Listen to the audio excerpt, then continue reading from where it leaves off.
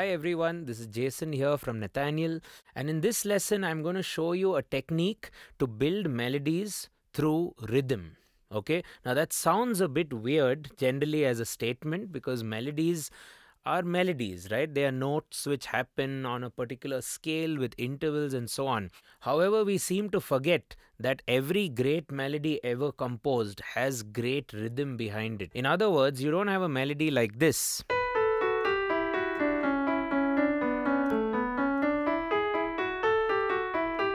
Right now there's no gaps between the notes. There's no time for the notes to breathe a little, right? It's just one note after the other, and then the faster you go as you divide the beat more, and if you play even more notes, then you're sort of developing like a machine gun effect on the piano, which is like an endless array of notes, which I don't want to bore you with right now.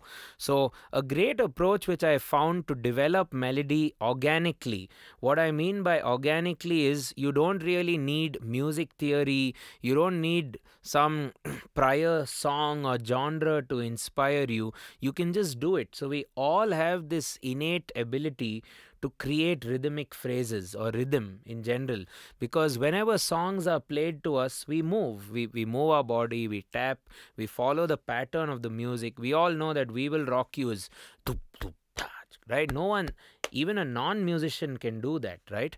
So the whole idea here is we are trying to capitalize on that natural ability which we are all, one might argue, born with, and then we use that rhythm to actually come to the piano, take the ingredients of the rhythm, and then cook it up into a melody. Okay, so let me just show you what I mean with a simple rhythmic example. So something like this: dabba dub pum pada bum pum pum pum dabba dum tum dabba dum pum pum. So I'm sort of now imagining this maybe in any environment, maybe while walking my dog, or in a shower, or while brushing one's teeth, or reading the newspaper, anything for that matter. You could be sitting anywhere or moving around and creating something like this. So what have I done again? I kind of forgot it. Let me remember. Something like dabba dum pum pada bum pum pum pum dabba dum pum pada bum pum pum pum, and I'm using short syllables like pum pum pum dabba dum, or I could even whack some parts of the body like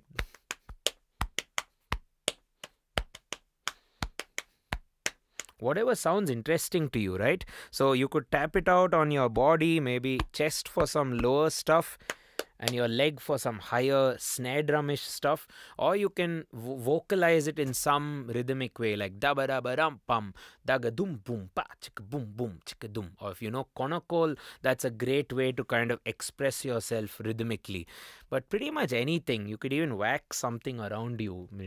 So as long as you put any sound into context, it will always be music. Right? You could be whacking any piece of furniture around you, and if you think about music, it will definitely become music. So now I've made this pattern, tagadam pum parabam pum pum pum. It's stuck inside my head, so I want to bring it out on the piano. Now the first thing I need to do is figure out what scale of interest I'm going to work with. So I'm going to choose my favorite, I guess, A major scale, which is this.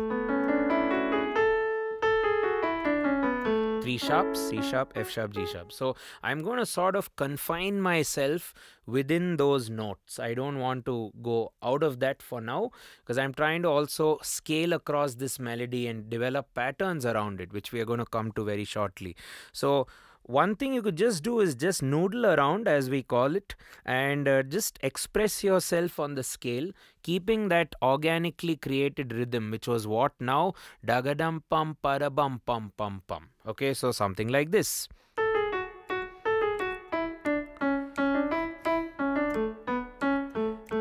Or maybe you'd like to just start with one note. Dabba dum pum paba bum. Of course, that doesn't make a great melody because it's just one note, right? So maybe something like.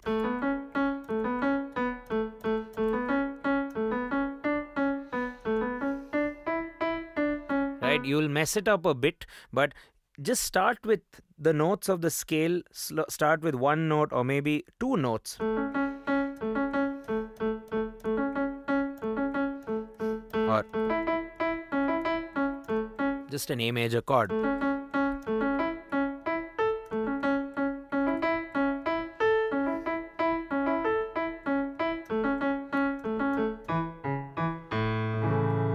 Or keep your hands very close to each other, A, B, C sharp, D, E, and develop patterns which can really use up all the fingers, also give you a nice finger exercise. So if you don't like the melody, it's at least going to become an awesome finger exercise which you're never going to find in any book. You've given yourself your own finger exercise. Okay, so I'm going to come up with a tune now confined to just the A, B, C sharp, D, E, the first 5 notes of the A major scale. Something like, okay, wasn't it still the same rhythm? Tabadum pum padabum pum pum pum. I stuck with the same groove. So tagadum pum padadum pum pum pum. So you see, now my rhythm has come to life. Maybe I had already sung this organically in the shower or wherever, or maybe I didn't. Maybe I just thought of it as a nice, cool, rhythmic phrase and imagine that it'll come into a great melody, at least which I like. So now you go parabum pum pararam pum pum pum, and I want you to learn this with me. I'm going to slow it down for you. Pararam pum parare da de da. Try singing, that can help. Tararam pum parare da da ram pararam pum parare da da. Articulate it nicely. Pa ba bum pum, staccato there. Tararam pum parare da da. Legato at the end. So it creates a nice dynamic. And whenever playing music, I remember we started this with rhythm. What does rhythm need the most? It needs people to move. So you need to move if you want other people to move. So create the pulse somewhere within you.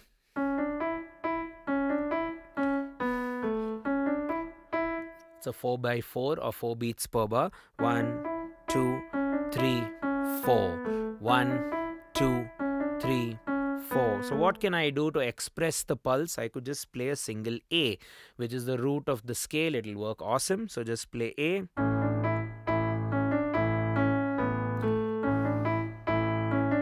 Or maybe you could go 2 A's like that, just to keep the rhythm and the melody into perspective. Practice that. It's also nice once you've come up with this melody to also kind of put it a bit under the microscope and see how many parts are there in this melody. So if I break it down, I feel that it has 3 parts, doesn't it? Pa ba bum pum, pa ba bum, pa ba ba, right? Part 1, part 2, part 3. So it's sort of like a sentence with with nice punctuation. So you could go pararam pum, boom boom, tararam pum. You just play that if you like. Pa ba bum pum, tararam pum. Then you could go part 2, pararam pum pararam, pararam pum pararam, pararam pum pararam, and now finish the puzzle. Pa ba bum pum parare da da, pararam tan tarare.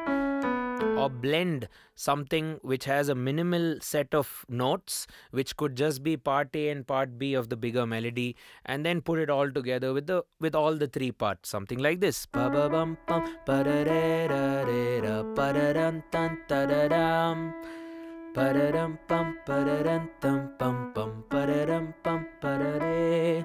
Right, that becomes a lot more rememberable, I guess. So you have a lot of ways of scaling up and building the pattern creatively. I'm sure you will also come up with things of your own as you go through the journey. So let's now move this even forward. So I'm quite happy with what I'm doing in the right hand, but I think we need to drive it a bit forward and take this melody for a spin, right? So what we could do in the left hand is just move around your scale, and the bass movement is really great because it can also dictate what chord you're going to inevitably play, or what someone else is going to play, in the band context. So maybe I'm going to start with the root,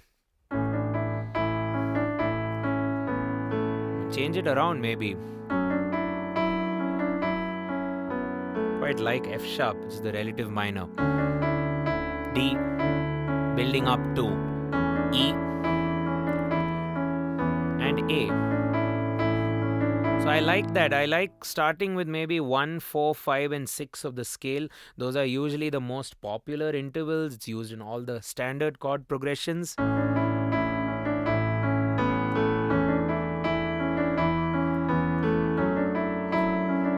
F sharp, 4. Simplified also.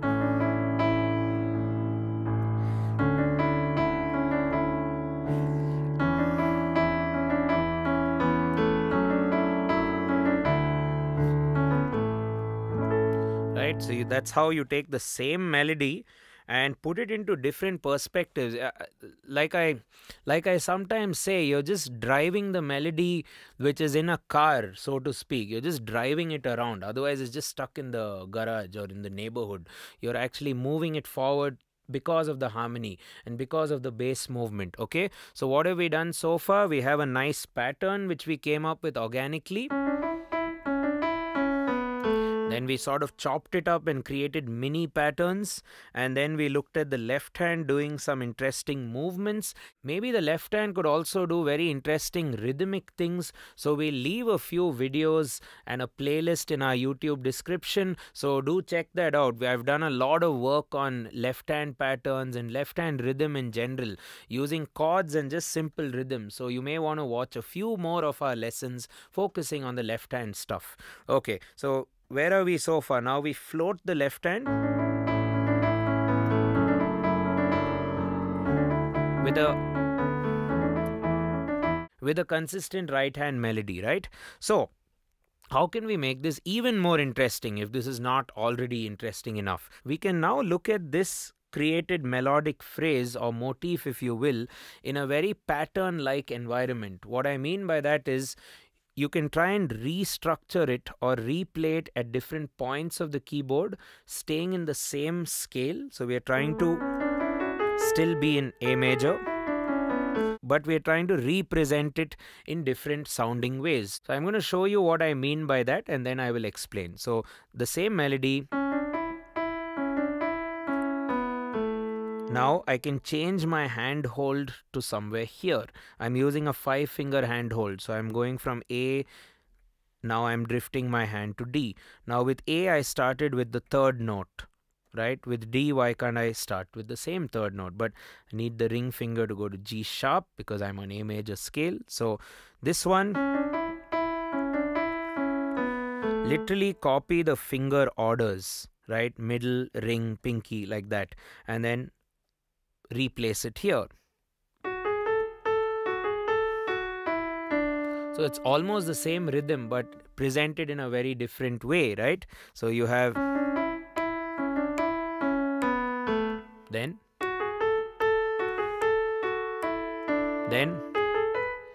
right now I moved my hand up to E, which is the 5th, and played the same pattern from the E shape. And then you can go to the F sharp.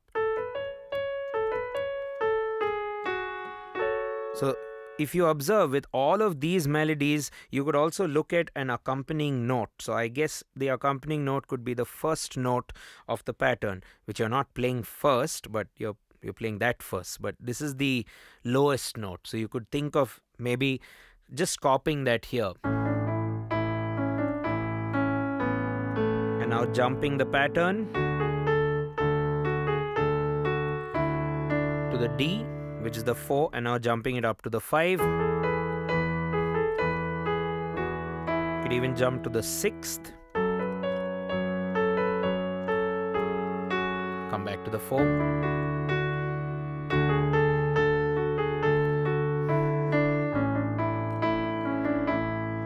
And now you have a lot more to play with.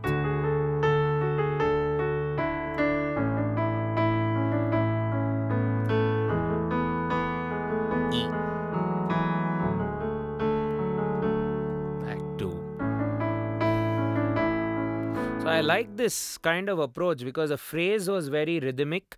It started by just pure sheer luck, I guess, because you just gave yourself that chance to organically construct the music, but then you held on to that idea. You don't want to leave it and just let it go back into the air from where it came from. So then we try to go to our piano, think of a scale, in this case A major, try and enjoy it a bit, try and see where it takes you, and then we landed up with a tune like, somehow that seemed to sound nice, and then we really extracted all the juice from that tune by then, moving our left hand, looking at the melody in fragments or in smaller sub melodies. And then what we did is we converted the melody itself into a pattern, and we started floating the pattern from the root. Then we went up the fourth, just changed our hand hold. And this is also very common on guitars and other stringed instruments. They just change they retain the same scale, but they just change the shape or where their hand position starts from next. Okay, so this is basically an approach. I'm sure there are many approaches, and there are many approaches which even I will probably discover in my lifetime as I continue to grow as a musician myself.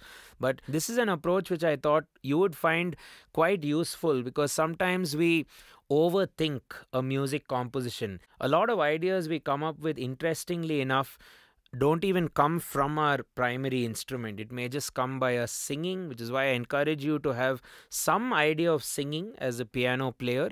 It can really help. And also you could just figure out rhythm. Like I said at the beginning of the lesson, rhythm is something which comes to human beings the most naturally. Again, this is Jason here from Nathaniel, and there's one more thing which we have waiting for you.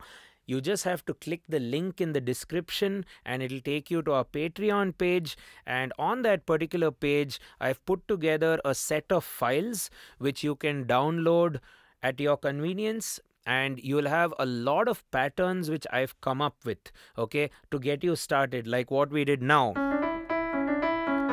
I've also come up with a few more, all on the A major scale. You don't have to leave A major for this exercise.